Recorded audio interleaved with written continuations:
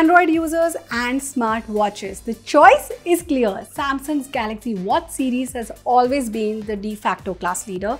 The Samsung Galaxy Watch 6 series, Samsung's latest and greatest, is no exception. It's got great specs, great build quality, and a return to some beloved features. But in a world of affordable smartwatches, does it still make sense to splurge on Samsung's premium wearable? Well, we are about to find out. Now, this year's Galaxy Watch lineup comes in two variants, but the difference aren't as dramatic as you might think.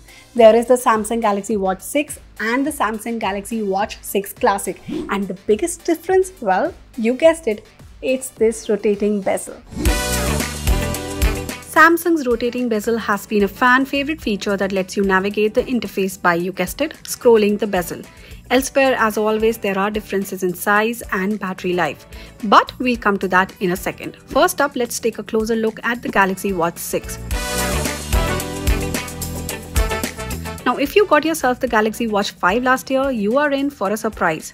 Hardly anything has changed here. The Galaxy Watch 6 retains the same 40 and 44mm sizing options. The bezels are 30% slimmer this time around, which gives the watch a slim look.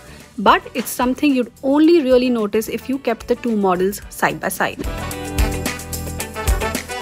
Making use of the slimmer bezels, Samsung has upsized the display. Speaking of which, with a peak brightness of 2000 nits, you'll easily be able to view your workouts even under direct sunlight. And yes, the watch is still made of aluminium. Yes, it does have scratch-resistant sapphire crystal glass on the front, and it's the same array of buttons on the sides. Now, the Samsung Galaxy Watch Classic gets a more dramatic upgrading by bringing back the much-loved rotating bezel. And just like the Watch 6, the Watch Classic bezels too has had a 15% reduction in size, which looks even more impressive in person. The watch is available in two sizes, including a 47mm, which is Samsung's largest watch ever.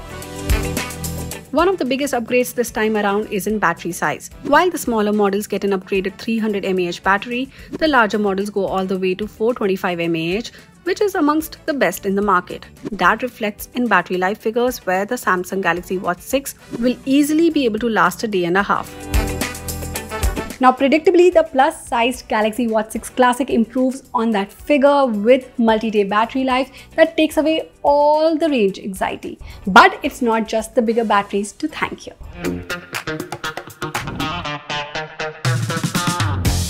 What's also improved slightly is the processor. The Exynos W930 is clocked just a bit higher than last year's model, which means you can expect a smoother experience. It's also more frugal in battery consumption. The other major upgrades lie in the software.